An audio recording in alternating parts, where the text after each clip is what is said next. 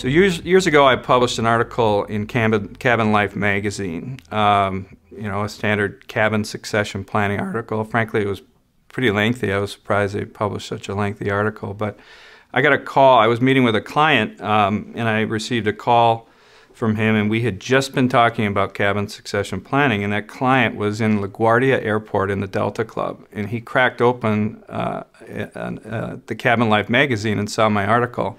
And it was pretty timely, and we had a chuckle. But it was interesting because he was going to actually rip the article out of the magazine and send it to me until he found out I was the one that authored it.